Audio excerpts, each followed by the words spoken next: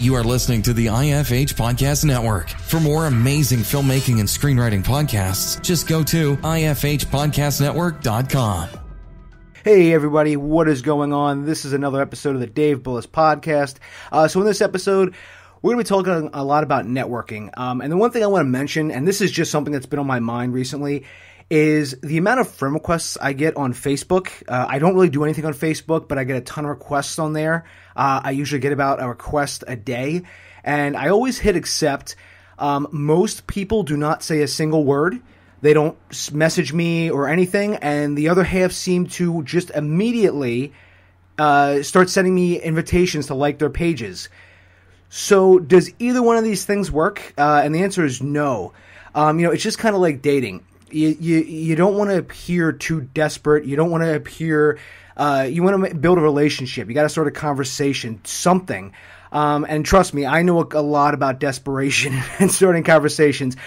So when I see these people send me these requests and they don't do anything, or they send me an invitation right off the bat to go like their page, it just means that you're out to get something from me, and it just means that you don't really care about me or whatever. You're just trying to get me another like, or maybe you're trying to just run up your friend count. Don't do that, people. Like go out there, and I mean, I'll give you another example. I have a guy on Twitter who messages me all the time asking me to donate to his campaigns, and I will not donate a single freaking dollar to his campaigns because he's been doing it for a while.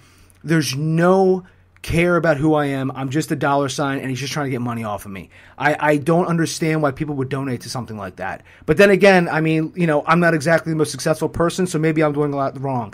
But this week's guest, he is definitely doing something right. So in this week's episode, my guest is a producer of the Summer of '84, and is currently producing the upcoming series Julie and the Phantoms, which is set to release in 2020. He is a development director at Brightlight Pictures. Without further ado, this is episode 234 with guest Jameson Parker. You're listening to the Dave Bullis Podcast.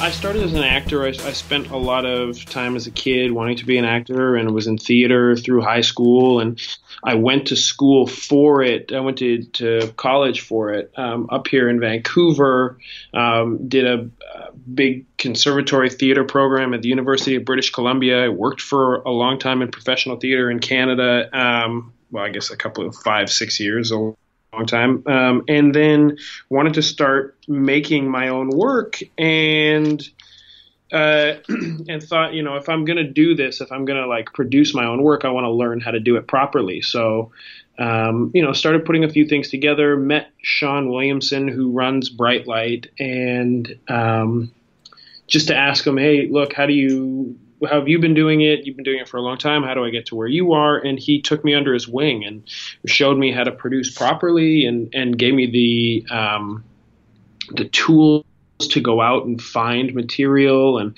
start producing stuff for Brightlight. And the rest just kind of took off. And all of a sudden I'm here, with a couple movies under my belt and excited for more, and a couple things on the horizon, and working on my first TV show now. So it's been an incredible ride with Brightlight over the past. I've been with them now for 5 years. So do you think that's still, that still happens? It's almost like an apprenticeship, when you're able to approach Sean. A lot of the internships you hear about, they don't really kind of lead anywhere. Do you think you kind of almost struck gold by forming that relationship, and you just kind of were in the right place at the right time? I think so, man. I think that there's a lot of people who still believe in that kind of formation, the apprenticeship kind of formation. I think that they're few and farther between, and there are a lot of internship opportunities out there, especially in LA, that don't lead to anything. The way that I came to Brightlight was a little unconventional, but I do think that I did luck out by meeting Sean and him taking me under his wing here. But then, I saw the opportunity and jumped on it. And there's been a few people who have been given this same opportunity here at the company that I've seen falter and, not make the most of it. So I think it's a little bit like I got lucky, but also really wanted to capitalize on what was given to me. And so, it's tough. It's tough to form those relationships that are actually meaningful, and somebody who genuinely cares about bringing up young producers and writers and directors, and has the ability to do so. Usually those people who can make a real difference in your life are so hard to get a hold of and so hard to pin down in their time. I was pretty relentless with Sean. So in the beginning, just kind of knocking on his door, and eventually he had to schedule a coffee with me. Well, that's kind of like the catch-22. Usually the people you want to meet are too busy actually making things, and the reason you want to meet them is because they're actually making things. Yeah, and I think you kind of have to look. I've been asked that question a lot, like how do I break in? How do I find those people? And it's like, well, look at the people in your life, in your circle of influence, and see what the 6 degrees of separation are to somebody. Make it personal, and try and work those routes. I met Sean because his son went to the same high school as I did, but years after me. And one of my old teachers was like, "Hey, I know you're doing this. Would you like to meet Sean?" And I said, I would love to. And so I kind of lucked out that way. But it's been the same with other mentors in my life. A gentleman by the name of Todd Black. Todd runs a company called Escape Artists, and they did the Upside and the Equalizer movies. And he's been an incredibly successful producer for many, many years. And I was introduced to Todd through a friend, and just kind of the same thing.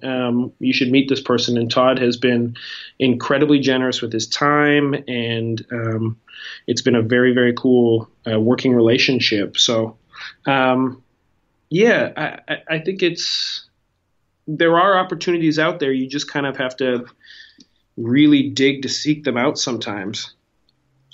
Yeah, that's very true. And you mentioned breaking in, which which is in my notes to talk about. But since you actually brought it up, what advice do you have for breaking in? Because you hear all these, there's a lot of different theories or recommendations or advice that you hear out there about how to break in. Some people say do it with a spec script. Some people say do it with making a short film. Some people say maybe even start with an apprenticeship, as the old way was kind of like that. So what do you feel on that, Jameson? Look, I think it's there's a lot of advice out there because there's a million different ways that you can do it. And I think what really helps is self-awareness and figuring out, okay, this is what I want to do. This is where I want to be. And these are the tools at my disposal.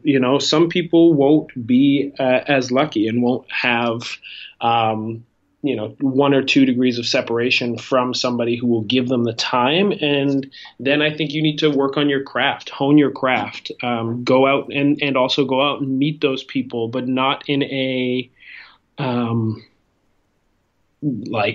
very obviously networky way. I'm so opposed to that word. I need to go and network, because it's not about networking. It's about forming real human relationships with people and finding things that you have in common. And that may be film, it may be film, it may not, but creating real relationships with people and understanding what your point of view is, like the number one thing I think to break in. There's just a lot of white noise out there. And then I always go back to the Duplass brothers, Mark and Jay, who would always say, just keep making shit. The cavalry isn't coming.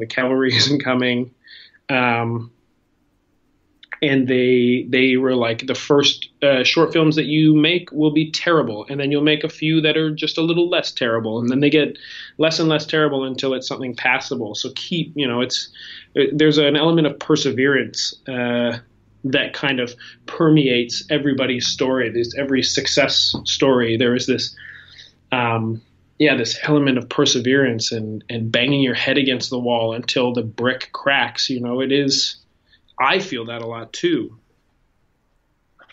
So Jameson, you mentioned networking. Do you ever go to any of these networking events? Because I'm sure you get invited to like 10,000 events, a month. Do you ever go to any of these events and you just kind of feel that, maybe sometimes these aren't the best approach to this, if you know what I mean? Yeah. I get invited to a few. I mean, Vancouver's community is a lot smaller than Los Angeles. When I'm in LA, like I split my time between Vancouver and Los Angeles. When I'm in LA, there's a lot of invites and there's a lot of these things. And I think it's about choosing the right ones when you get to a certain point. Like there is a value there for sure to be around people and to meet people. But, I actually have a great success story from these networking events where there's one in Los Angeles called the Little Black Book event. And I think it's phenomenal. Lots of junior executives, people at great companies who are doing cool things, who are, really, really hungry and passionate, go to this event. And I was taken to it by another producer at Brightlight, like 3 maybe more years ago. And that is actually where I first met Matt Leslie, who wrote Summer of '84, where he first pitched me Summer, was at one of these networking events. And so I have a really great relationship with them, and,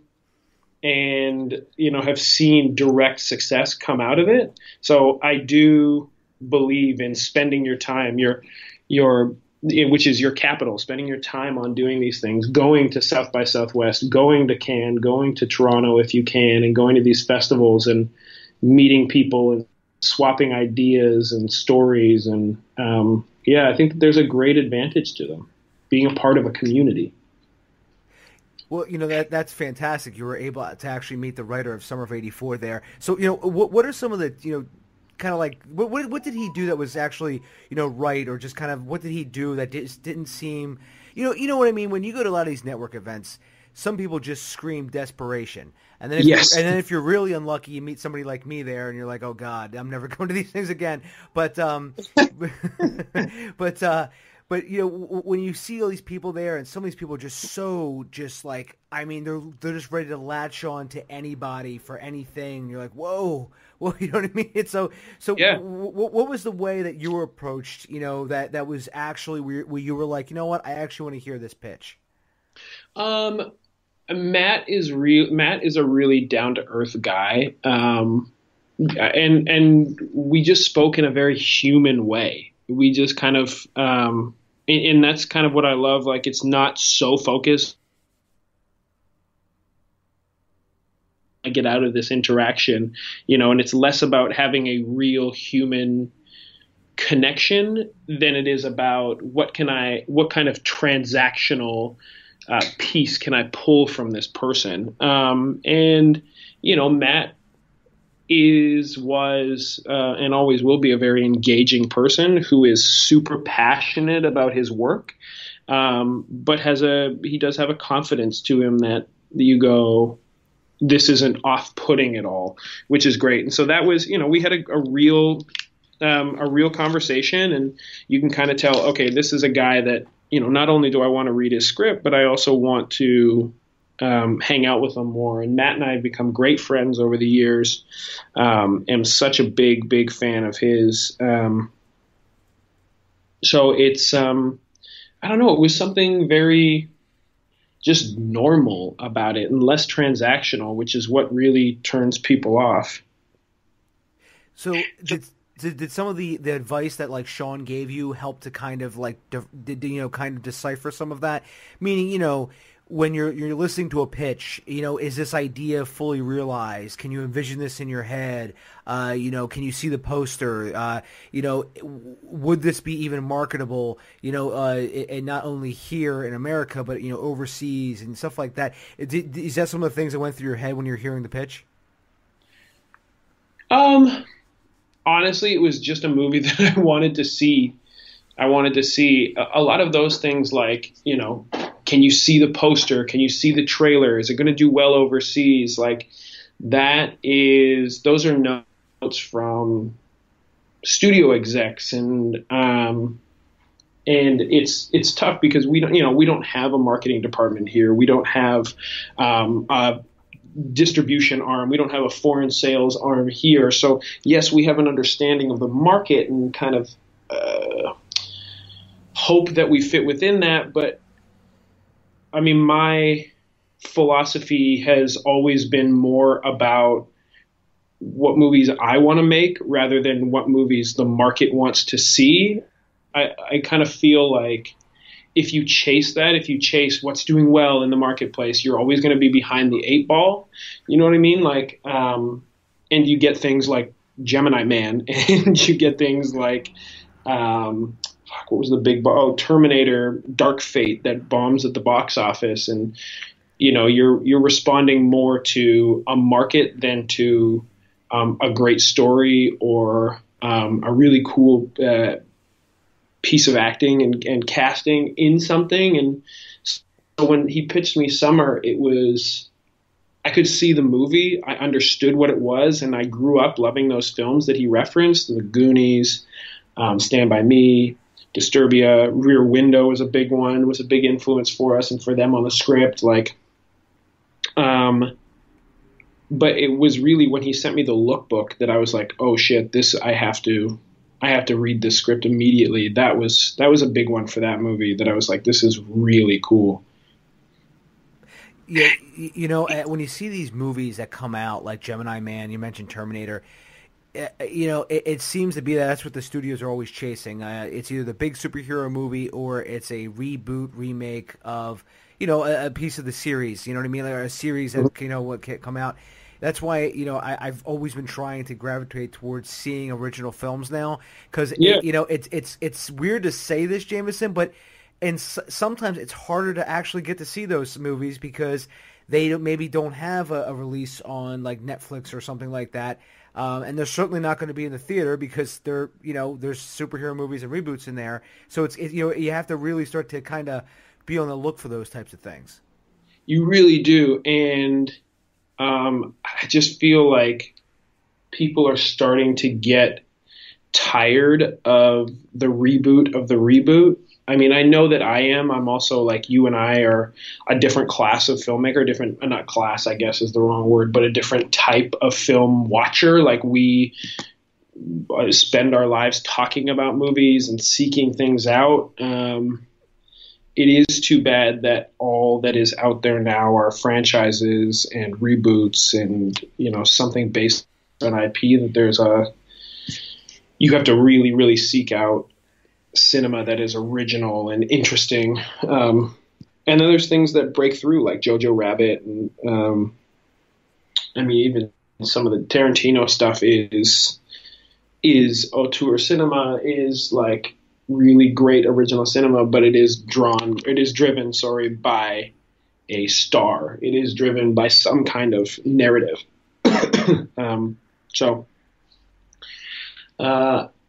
I wish that there was more of an appetite for some of those original stories. TV is where it's at, though, right now. That's where people are putting all of those stories.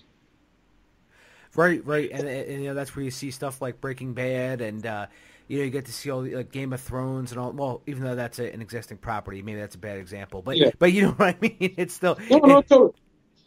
But like Succession, I'm watching Succession right now, or C on Apple TV, or what else? I mean, like you said, Breaking Bad, Mad Men, all the great examples of television, right? Like, there's TV is where original stories are being told right now. So what are some of your favorite TV shows in the past couple of years have you seen? I spent a lot of my time watching movies because we typically develop films, but the stuff that I have watched that I have loved, like I am in the middle of Succession now and really, really love it. Mad Men is probably one of my all-time favorites. There is just something I love about those kind of corporate dramas. and I've always been fascinated by advertising. I realized that Mad Men is a very stylized, fictionalized version of the ad agency world, but it's still endlessly fascinating to me. And then we got to work with Rich Sommer on Summer of '84, which was really cool and really fun. And what else have I watched that I've loved? Actually, both of Phoebe Waller-Bridge's shows, Crashing and oh my God, what? I'm blanking right now. Yeah, I'm sorry, I'm not even familiar with it, so I don't know. It'll come to me. It's just one. I'm just having a brain fart right now. Sherlock, I loved. There's just a lot of great TV. So when you mentioned that you do a lot of work with movies primarily, and we were talking about original stories, and finding those original screenplays. So Jameson, kind of take me through how you find a piece of material, and then how you go about kind of developing that piece of material. Fleabag is the name of the show. Thank you. Okay.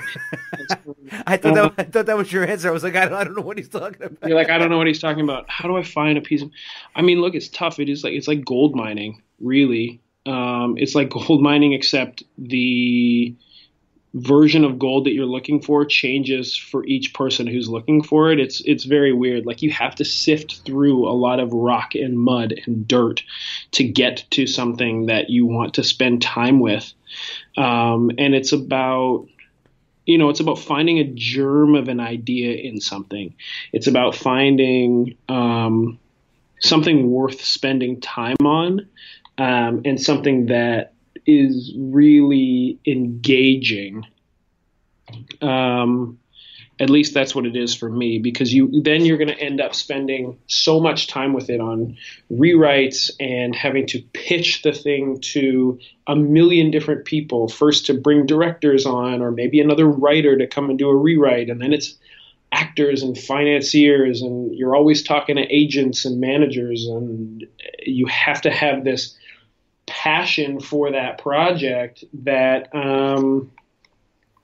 is unrelenting, or it's going to become such a slog because you spend so much time with these pieces of material. So it's about finding something you love, and then also, on top of that, it's about finding people that you like working with. I mentioned how much I liked working with Matt and Steve on Summer of '84, but RKSS too, who directed the film, are just such great. They're fun filmmakers. They put a lot of their really phenomenal energy up on screen, and they are just so great to work with that I've got 2 more projects with them because I enjoy what they enjoy. We have a great kind of back and forth and understanding of each other as filmmakers, and I want to help develop their voice and take it out into the marketplace. So, with knowing all of that, when you do actually go out there and to find material, do you get materials maybe submitted to you, hey, this script was on the blacklist, or hey, this script was rated by Script Shark, or this script was was a finalist for the Nicole Fellowship? Is that one of the other ways you find screenplays? Yeah, there are agents and managers who I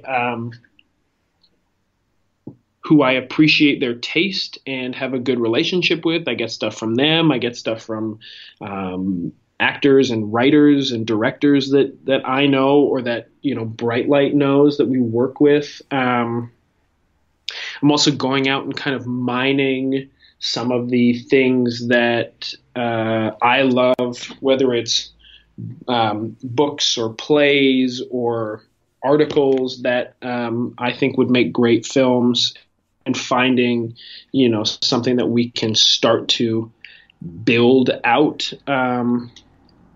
So it really comes in a lot of different forms. Sometimes we get things, Sean gets things sent to him by directors that he's worked with in the past or writers that he's worked with in the past and wants to work with them or see if there's something in a script that they've sent to him. So it comes to us in a lot of different forms for sure, but there is always some kind of vetting process before it gets to me or Sean or anybody else at Brightlight for sure. Yeah, and you again, like we were talking about with the networking, you always have to have some kind of vetting process for a whole number of reasons. But you always want to make sure that relationship, again, like you said, it's not going to be like a transaction or what are you doing for me right now? Yeah, it's always going to be, hopefully, a genuine interaction. Right. And then, and you want to be able to build on that and you want to be able to keep going, and make 2, 3, 4, 5, 6 movies, and just keep growing and building together. Right. That would be the ideal for sure. Doesn't always work out that way. I mean, not everybody works well together, but that is the ideal, to be able to work with the same people that you enjoy working with time and time again. So, just to kind of continue with that question, Jameson, have you ever seen like someone's like YouTube short film and become interested in, maybe like working with that person? The reason I ask is because, you kind of, if you look at like, what was that movie? Kung Fury, movie came out, or even the guy who did Too Many Cooks. I mean, he was able to get, some traction on that. Then you see like I forget what his name is. I think it's the guy who did the Evil Dead remake. Is it Alvarez? I think his name is. Yes, Fede Alvarez. Yes, and then so he did Panic Attack, and then he was able to make Evil Dead. Do you see do you ever actually maybe go on YouTube or anybody at Brightlight ever look at what anyone's doing in that sort of realm on like YouTube or Vimeo or anything like that? I'm sent stuff for sure. I'm sent stuff. It's tough because YouTube has such a glut of material on there that it's if I spent any amount of time on it, if I spent any amount of time that would actually yield results, I would be only doing that. Like there's just not enough hours in the day. But I am sent stuff like people like, hey, what do you think about this director? What do you think about this short film? And there was like, I can point to one in particular. There's a filmmaker by the name of Brian Petsos, and Brian's made a couple of short films. One was called Ticky Tacky, and one was called Lightning Face. And my friend Greg Loretano, another producer, sent me his material and was like, hey, I'm trying to put together this guy's feature. Would you be interested in helping? And immediately you could see that this guy had a style. He had a point of view. He was an incredibly deft filmmaker, and so it was definitely something that I wanted to be involved in.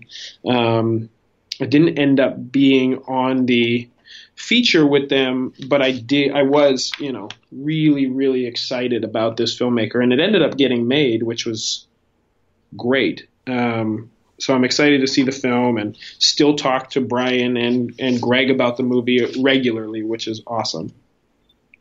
Yeah, because the reason I brought that up was just because that's kind of the medium kind of lends itself towards filmmakers as more and more people have gotten on there. But like you pointed out, there's a gluttony on there, and two, things can't be monetized anymore if they're YouTube is censorship has gotten like really really out of hand. I mean, hell, I'm even demonetized, and so. Yeah.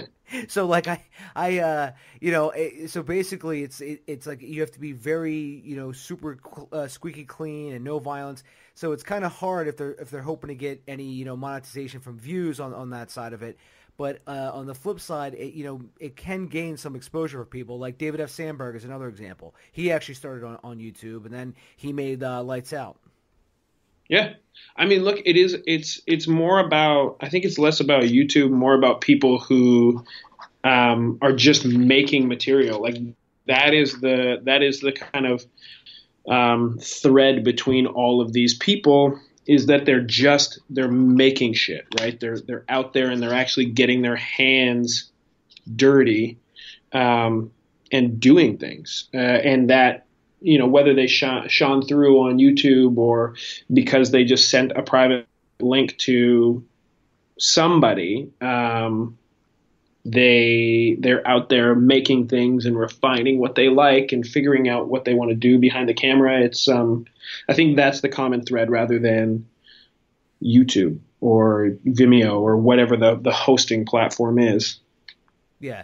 Yeah, that's a good point. You're trying to actually, build a channel out of that stuff, and it kind of ties in because your first project was White Ninja, and that was based off a webcomic. But again, it's kind of like the similar idea. They went out, they put something out there, and they were finally, they were able to develop it, and then all of a sudden now it's a web series or a TV show. I mean, yeah, White Ninja was such a cool project. I mean, that webcomic was Web 1.0. It was so early on, and it was an idea that a friend of mine had to turn it into a digital series when that was kind of, everybody was chasing digital and they were chasing any kind of platform, Snapchat series. We were working with Vine, and before that was defunct, and just thought that platform lent itself so beautifully to this resurgence of the comic strip. What does a comic strip look like outside of the Sunday papers and in this digital world, and thought that these 6-second kind of loops were the perfect place to I guess rebirth the comic strip. So it was cool for a minute, and then as soon as we finished season 1, Vine shut down, and we were like, oh shit, okay, well, where are we gonna put this now? Yeah, I remember Vine, but I know what you mean. Like there's always, in all those social media channels, there's always seems to be something that's kind of almost like intuitive to that. You know what I mean? Like a piece of content that's intuitive to that type of channel, like Vine was to that. Yeah, I think it was a cool experiment. After season 1. I had been, I guess, deep in with Brightlight, and that was when I kind of left that show and went on to do just Brightlight things. So the first season was really cool, and it was interesting to develop for a completely different platform. I mean, we're doing it now for Jeffrey Katzenberg's Quibi. We're making a series. And it's very interesting, these new distribution models and these new ways that you can connect and get your product out to consumers. Right. And then, because you actually have another TV show that you're actually making right now, which is, Julie and the Phantoms. Yeah.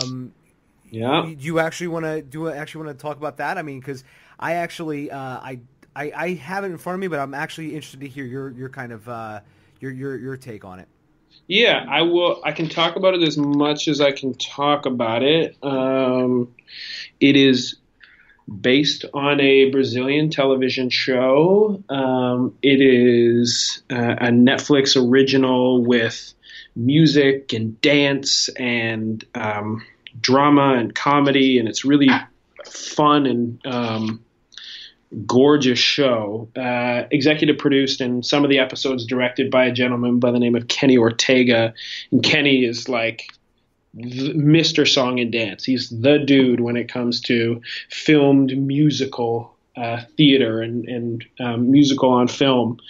Somebody who worked with Gene Kelly and Donna Summer and Michael Jackson and directed Newsies and Hocus Pocus and all the High School Musicals and Descendants franchises. And so he is an incredible creative leader.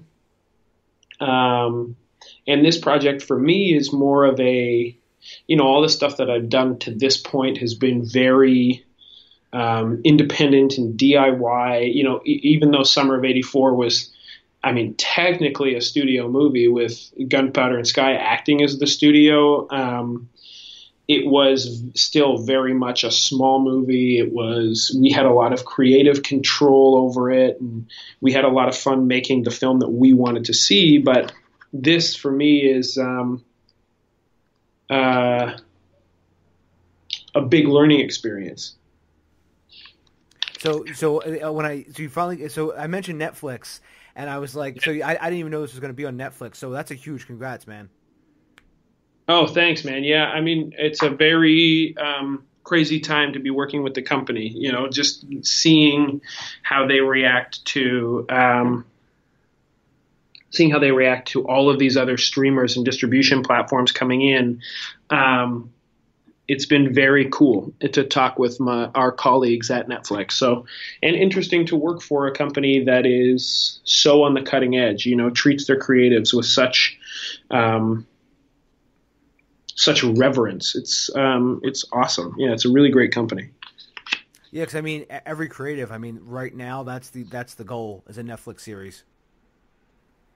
Yeah, it is. It's cool. And it was something that Sean has done a couple of them, but I'd always wanted to work with them. And we'd done 2 seasons of a series called Haters Back Off and a couple of movies for Netflix. But to actually get to do this, it's cool. They're putting a lot of weight behind it because they see a lot of potential in Kenny's work. Obviously, he's created hits and made a lot of money for Disney, and Netflix wants a little bit of that, I think. And Haters Back Off, that was from Miranda Sings, right? That was, yeah. Now I didn't work on that, but it was a Brightlight show, yeah. Oh, okay. You know, I actually enjoyed that. I actually thought that was because a friend of mine was a big fan of Miranda Sings, the YouTube series, and then I started watching the Netflix show, and I actually think they hit the groove pretty well with that. It was very offbeat for sure. I thought it was, but you know, she has a super specific type of comedy, and that really clicks with a lot of people, and so I think it was a really fun series, but. And we got to make 2 seasons of it. Yeah. Yeah, I think the uncle, and I forget what the actor's name is, but he was kind of like the more traditional comedy sense. That's why, you know, I think that's why when Miranda had her quirky sense of comedy, I think that's why they complement each other well. Particularly that pilot episode I thought was really well done too. You know, just shooting a commercial in a pet store, like shooting that pilot in a you know, I just thought that was really funny. Yeah, it's very cool, man. She was awesome. And it's actually crazy. Doing that show was apparently the hardest show to control from a security standpoint. Like, her fans were crazier than Sean and the company had ever seen. Worked with, you know, everybody. Anne Hathaway and Robert Redford and Shia LaBeouf and Nicolas Cage and Samuel L. Jackson. Like, he's worked with so many people, and the craziest fans that they'd ever seen was for her. It was kind of funny. So basically, they would just like find out where they were filming and just kind of like they didn't want to leave until they met her or something like that. Yeah. Oh yeah, sneaking her in and out of places, and oh yeah, it was crazy. So, you know, just speaking of you know, crazy, you know, Jameson, what is the hardest producing obstacle you've ever had to overcome? You know, it's a question I always make sure to ask producers. You know, what is that biggest challenge that you've either had to kind of figure out on set or what have you? You know, what was that? What was your biggest challenge?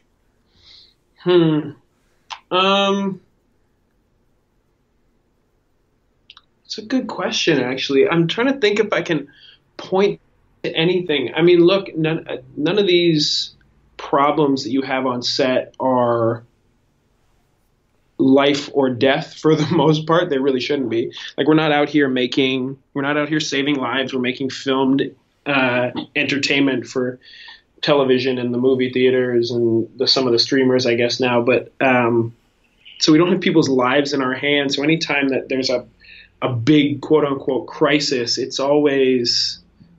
always try and remind ourselves, at least here at Brightlight, that it's not life or death, to just take a minute, take a breath, and we can figure it out. And if it can be solved with money, it's not really a problem. So trying to pinpoint a huge challenge, I think it's mostly just people and making sure that everybody is as happy as they can be. You're working with 150, 200 people on set. There's always going to be problems and egos and, things to solve. But I think it is really just navigating how you deal with people and how you deal with ego. That's a daily challenge for sure, to just kind of keep it as mellow and I guess calm as possible, and that's why we do this. We want to make movies and want to be on set and create something rather than being in the boardroom. So those long hours and the tough challenges are a fine trade-off.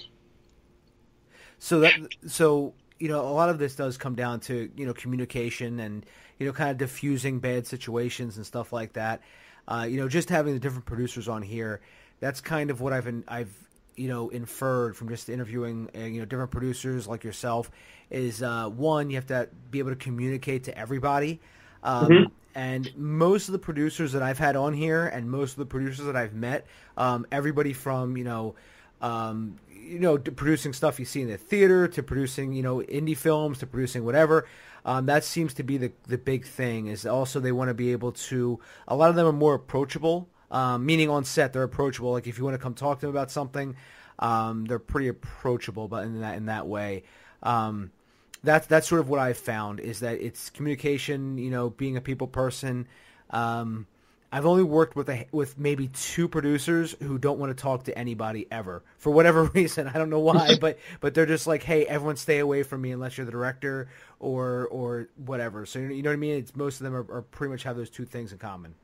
Yeah, I mean, that's it. I think that's a lot of this industry is communication and people skills, right? It doesn't matter if you are on set talking to a grip, or if you are in development talking to a writer. You're always trying to get people on the same page, and you as the producer are kind of the meeting spot for everything. You're watching over the entire project from a 30,000 foot perspective. And so you are always trying to bring people into that same vision and keep them on track. Like I said, whether you are on set, or whether you are in development, like it is always just dealing with people. And how do you couch certain things? How do you deal with one person versus the next? Because not everybody responds to certain tactics well. It's a people business for sure. And that's why kind of to come full circle, it's a trust business, and it's hard to break into. People hire the same people again and again and again because they have great working relationships with them, and they speak a common language, and they know, in high stress scenarios, they can count on this person, and they can count on them time and time again. So, Yeah, I found that out too. Just working with the same people over and over again. There's a reason why directors, producers, etc. do that stuff. It's just because they've built a relationship. It's trust. When I do different things, it's like sometimes you want to work with a different director of cinematography, and then all of a sudden you realize this wasn't such a good idea. It just happens. I mean, I've been on a set before where the director of cinematography is just not cooperative and just wants to be off on his own and doesn't want to talk to anybody. And you're like, oh, okay, I don't know how this is going to work, but it's stuff like that. That's why about the biggest obstacle. That question, I just to reiterate, I always ask that to producers, just because you see the gamut of you show up to a location and it's not maybe it's not ready or something's different.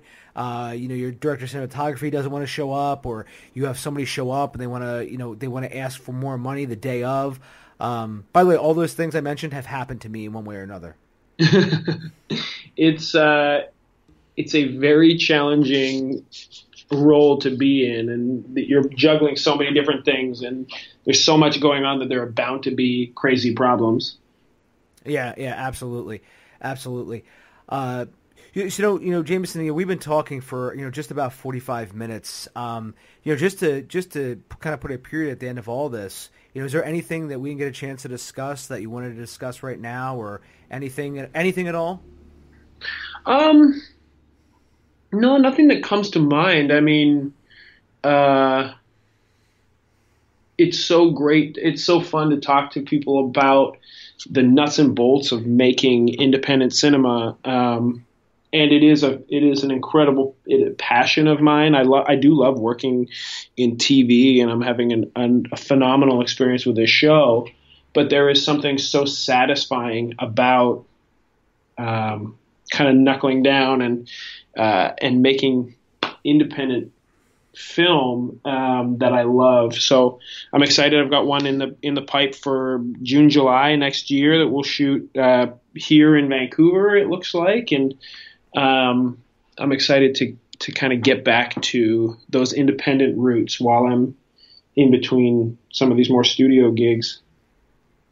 And that's really cool. And whenever. If you ever want to come back on, Jameson, when any of these projects come out, please let me know, and I'd be glad to have you come back on. Oh, I appreciate it, man. This has actually been a really great experience. You were right at the top when you're like, I haven't had a bad time yet.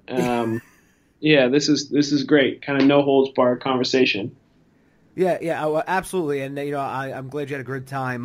And where can people find you out online? Do you have any social media channels or any websites you want to give out?